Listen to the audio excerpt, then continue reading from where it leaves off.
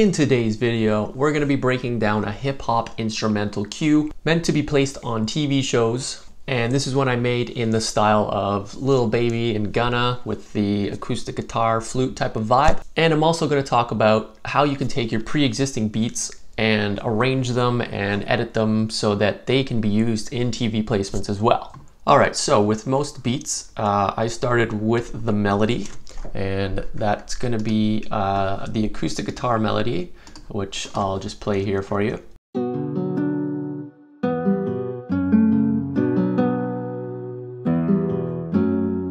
Basically, I just took chords and then I dragged the MIDI around so that it made a guitar plucking melody. And what I used was actually Logic's preset classical acoustic guitar.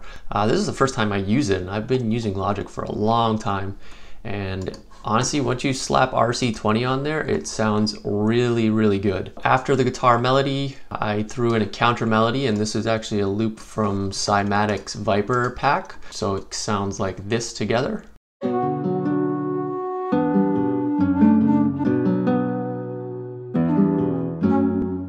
So those two blended really well together. And then after that short intro, it kind of drops into what would be the full beat with all elements going at the same time. So here that is.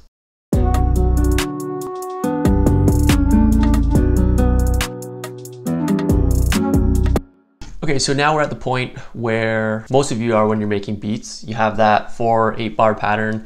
You're comfortable with that being the bulk of the beat, and then you just kind of move parts around to arrange a track from there. So the difference between making a track for an artist to be on versus an instrumental cue to be used on TV is that you need variation every 4 bars, 8 bars, ideally 4 bars, so that the music editor or supervisor or whoever it is working on it has more options to choose from, depending on the usage and the scene that they're going for. So as you can see from the layout here, I have the intro with just the main melody, the counter melody, then we have the full beat, and then after the full beat, it actually runs a little snare roll into kind of a break here. So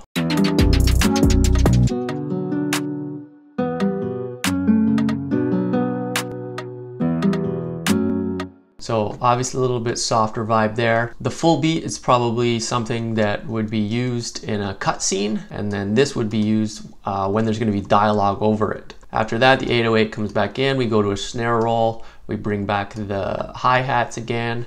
Eventually, you're going to either want to introduce new instruments, or you're going to want to vary the melodies that you have already. So as you can hear here,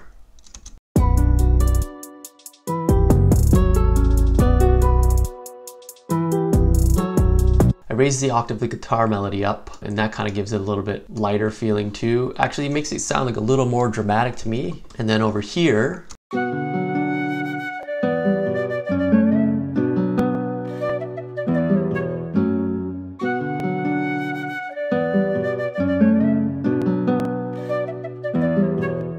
I had the halftime off of the flute. Essentially is the same thing as raising it up an octave. And then, you know, just a section where it's just the hi-hats and the 808, or just the hi-hats and the percussion, the clap and rim. And then the outro. This is probably going to be one of the most important things when it comes to making instrumental cues in any genre. Unless specifically required, you pretty much always want to end on what's called a stinger or button ending, where usually you have resolution by ending it on the root chord. As you can hear what I did here.